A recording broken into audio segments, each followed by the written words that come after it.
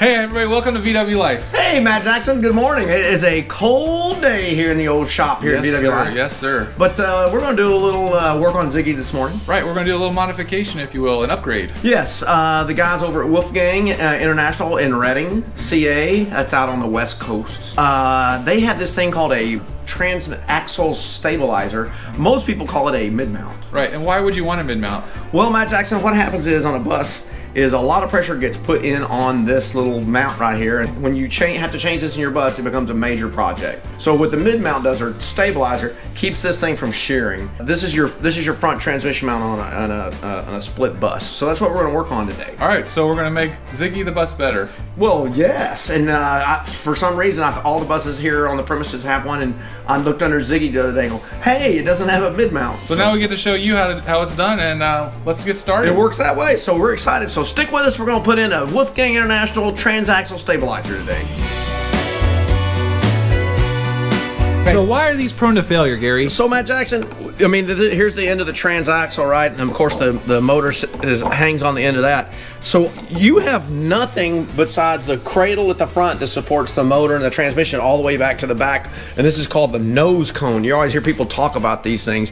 Two things are gonna happen. This rubber's gonna shear in here and it's gonna come loose, or you'll break your nose cone. So the stabilizer is we're gonna show you how it mounts across here to support the back of the transaxle here. I know a lot of people have come in because I ran into a pretty bad batch of these transmission mounts, and some people come in through and actually drill and put a bolt through them to hold them together. Pretty good idea. So let's look at something real quick too, because mostly a bus transaxle, at least a split, swing axles, the transmissions are the same. All they just flip the ring gears.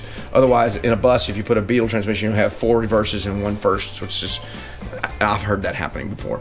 But another difference, the other main difference is that we have what we call the nose cones, and this is what the transmission mount hooks to at the front. And you can see a little bit of the difference here on a bus from an angle standpoint. First thing you can always check is you can just look at your part number. If it starts with a 2, that's a type 2, that's a bus part, right? So you're not gonna put a type that on a Beetle. So that's one thing you can look at. But you can also, if you look at the difference between these nose cones, look at the offset here on a Beetle. This one starts with a 1, type 1. So you can see the angle here. It's more, I guess, to the top of the transaxle right here. See your distance. And then over here on a bus, look how it's a little bit lower. This is because the bus is running reduction boxes to get everything in line. That's what you're looking for on that right there. Don't try putting in a Beetle nose cone in a bus. You'll have some issues, that's for sure. These are 2 old transmissions that are going to the transmission shop here. We just cleaned them up yesterday. So this is what actually you have to mount to your transaxle. So in your bus, you'll see here you have these short studs normally, okay? And so what you'll have to do is you have to like double nut these and pull these out. And then WolfGang will come in and you'll go with this plate that you have to mount in, and then you'll have longer bolts that go all the way through that you attach this mount plate to. So this is what supports your transmission right here on the stabilizer, okay? And then this piece will come in, and it's all kind of confusing, but it's going to go like this right here, I think. Yeah, I think that's the right way. Yeah, basically. Yeah, that's it right there. All right, so if I get this right, you put this on the gearbox, and this goes on the bus, and then the 2 sandwich together to provide the support for all this weight that's pushing down. Yeah, and then this will go in and hold in those, like I don't know, frame horns, frame rails, whatever those things are. That come back, transmission cradle things. I've heard them called a million different things, and this is what is, and this is a really nice composite. It's not a solid mount, if you put solid mounts into something, it just shakes you to death. Nothing like that whatsoever. But what this is going to do, this keeps the fulcrum action from happening. It's all the stress on that nose cone, and then more, and of course you don't want to break that nose cone, but you don't want to break a transmission mount in a split, because it's really a major issue to go in back there and change those. It's a lot of work.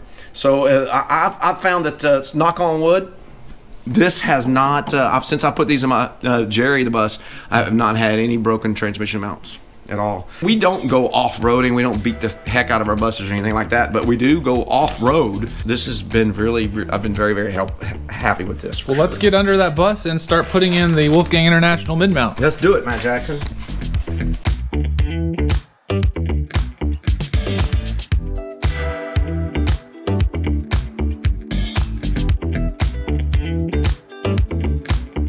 Alright, so this is everything you get with the kit. You get a nice set of instructions, the 2 mounting brackets, the 2 stabilizer mounts, and the hardware. And now we're gonna get under there. And really this is the hardest part, is getting the nuts off the gearbox, because you've got to... Wait, why are you laughing? Matt Jackson, this is a family program. We don't need to go around saying get your nuts off, okay?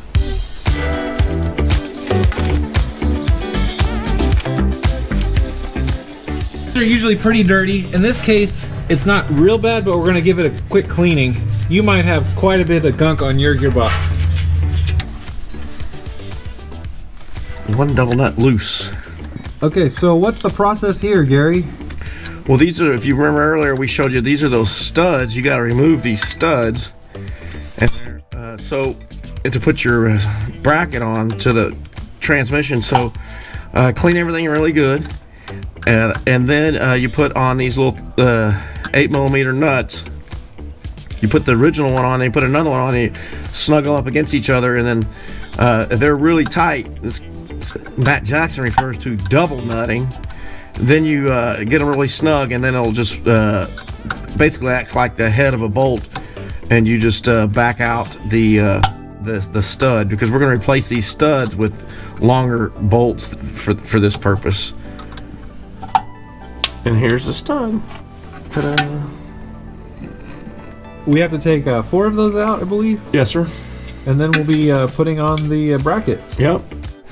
Okay, so again, on this step, if it's in the bus, just take your time, get those 2 nuts together really, really tight. Yeah, that's a good point, Mike Tyson. You gotta really snug them up tight. No doubt, this double nut process to get the studs out is the hardest part of this. If you know you're going to put a transmission in a bus, just take these out before you put your transmission in. It's easier than doing it on your back. And that's what she said. But don't put the mount on, because then you couldn't get it in here. So don't put the mount on, then put the transaxle. Ask me how I know.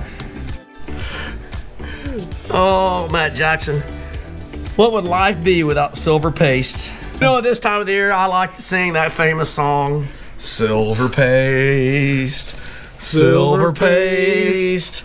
It's Volkswagen time in the city. See them smile when they get it on their clothes. You seem to know what you're doing, so we're not going to consult the instructions on this install. Know what you're doing. Is this your 4th one? Yeah. Yeah. Yes, Matt Jackson.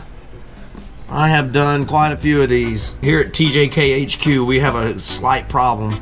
People come up, do you flip Volkswagens? No, I just fucking work on my own. I'm telling you, it's terrible.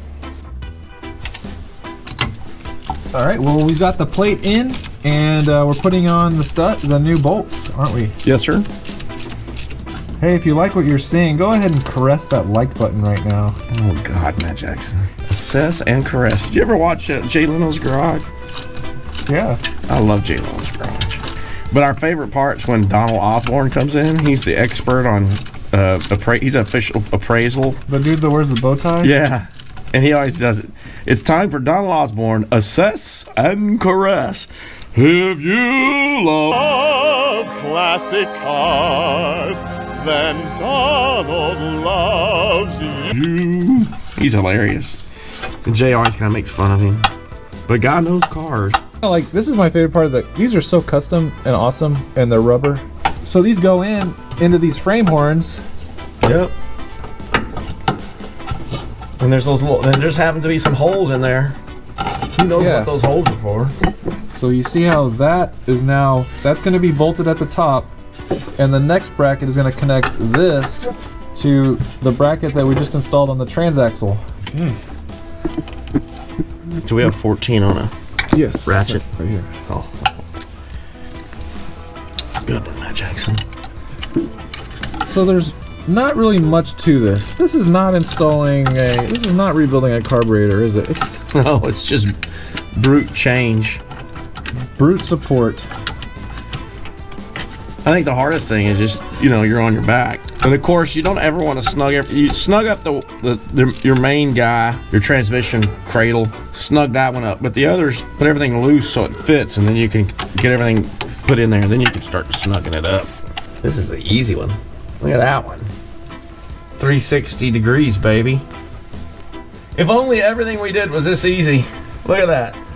Hey Gary, this seems like a really nice, solid upgrade to Ziggy. And the guys that developed this, I think a lot of it, they were inspired by the Shasta Snow Trip. Those guys take their buses on some crazy stuff.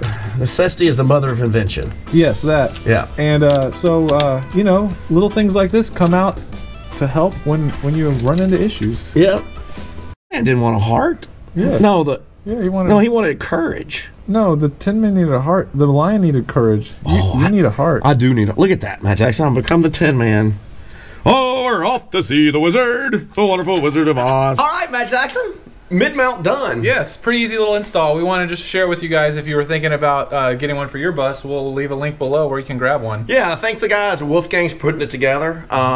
They ran what's that sale that happens after Thanksgiving? Black Friday. Black Friday sale. So I picked one up for Ziggy on that. So thank them for that. Yeah. The guys at WolfGang also, man, the place to get Safari windows. Yes. We'll do a Safari window install one of these days too. That sounds great. We got to do one in Johnson. So thank those guys for engineering this stuff and making it available to the community. We appreciate that. And I mean, it's so simple. Yep, it's a quick little thing that you could do to just help improve your bus. It does improve it, and man, I'll tell you what, change a couple of those front transmission mounts and you'll be wanting to put one of these in, because it's a lot easier to put this in than to change one of those mounts, believe me. Speedy delivery to you, Speedy. There you go. Matt Jackson, VW Life's getting mail now. Yes, sir. This is from Todd Barattini over in PKU MS. That would be Mississippi. Okay. MISSISSIPPI. Well, what did he send us? What did he send us? So let's see. This is addressed to us from VW Life World HQ. And Todd writes, hey, my bulb donation for the VW emergency kits. Hope these survive the ride over. Regards. Thanks. And look what Todd did. So Todd bought, Todd got a VW On the Road Again kit. And and of course it comes with bulbs. And he goes, hey man, I'm all LED. So he told me he sent us a bunch of bulbs. Nice. Isn't that awesome? Yeah. Because I mean, those amber bulbs are great for the front of a bus. You know, when you're fried eggs for a bus, I always like putting the amber bulbs in that. Yep. If you have an orange turn signal, it makes it a little more orangier. Thanks, Todd. Todd, awesome, bud. Also, another shout out to Julius McLinko. I think I'm saying Julius is right. He has a 63 Beetle. It's beautiful. And Julius, thank you for buying an On the Road Again kit. And send some more pictures of your Beetle. We'll get them posted up on VW Life, man. You guys just keep going what you're doing. Stay out there. Send us pictures and keep the comments going. Speedy delivery to you. See you around the neighborhood. Bye-bye. Bye, Mr. All right. All right. Thanks for watching. Thanks, everybody.